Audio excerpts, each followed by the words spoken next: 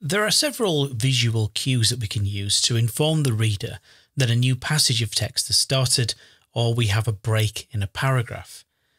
And in terms of the latter, you can use two different techniques. One is to use an indentation at the start of a new paragraph, or you can have the equivalent of a line space after every paragraph. I'm going to take you through both of these options. To apply this edit, you'll need paragraph options visible. You can either do that from the dedicated paragraph panel, which is under Window, Type and Tables, and Paragraph from the submenu, or the Control and the Properties panel.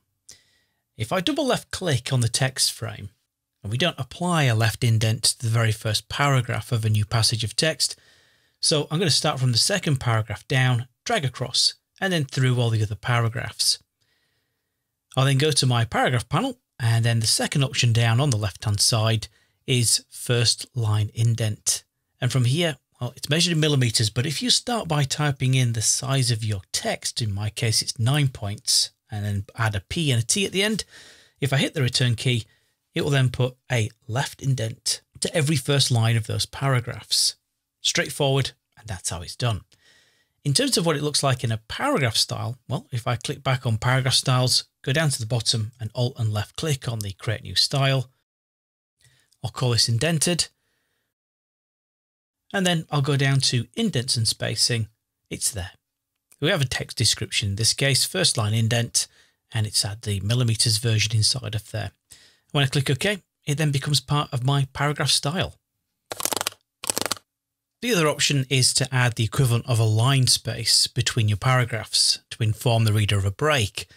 And if I double left click on the text frame and then select all of my text, you'll see that we have options in the control panel that match and the properties panel.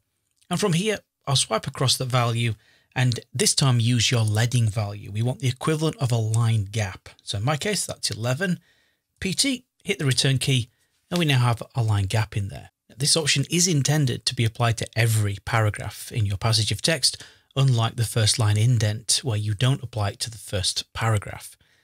From here, well, if I hit the escape key, go to paragraph styles, Alt and left click, call this space after, under indents and spacing, there it is, space after. I'll click OK. So we have two very effective methods for informing the reader of a break in the passage of text.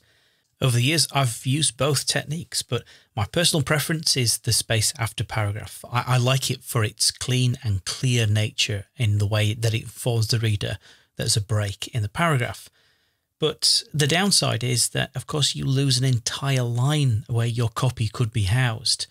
So it really depends again on your publication. If you want to cram lots of content in, then I would say a left indent would be preferable. If you want to use a more of an esquire, a light and airy kind of document with lots of nice white space, then the space after paragraph will probably be more appropriate.